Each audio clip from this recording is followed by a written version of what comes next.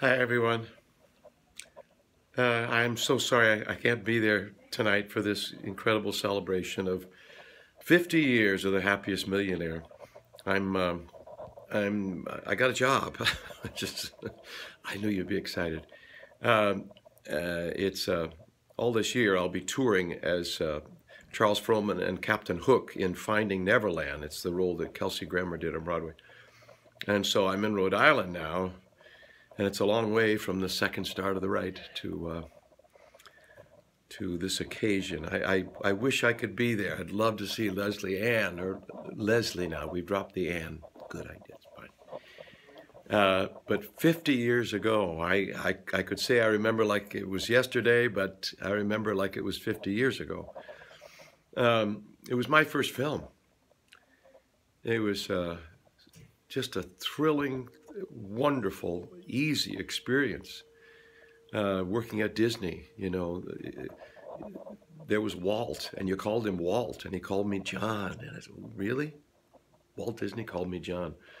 And you'd see him in the commissary, and it was a great team and a very friendly place to work, of course. And of course, working with Leslie, the waltzing scene in Are We Dancing was a big challenge to me, because I knew that Leslie Ann was on Broadway and was a triple threat and was an incredible dancer, singer, actor. And so I felt very ill-equipped. And but she helped me through it, and we locked into it, and I actually looked pretty good waltzing, and because of Leslie holding on to me, holding on to her. The costumes were incredible. These made you feel rich. It was all about rich people. Fred McMurray, such a kind, gentle man. I remember, I'll never forget, I said,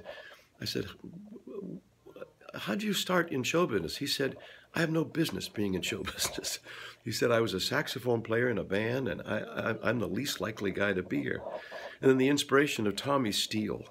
Tommy Steele just is a force of nature, and still is, apparently. But I wanted to be like Tommy Steele. And I love his energy and his passion. And I love watching him take over that film. It's amazing how he, in a very nice way, to me, he's the star of the show. I have great memories of the film, and I wish I could be there with you. But thank you all for participating in Broadway Cares Equity Fights AIDS. It's a fantastic cause. We're raising money for it every night here at Finding Neverland. And thanks for all you're doing there. Thanks for including me in this celebration.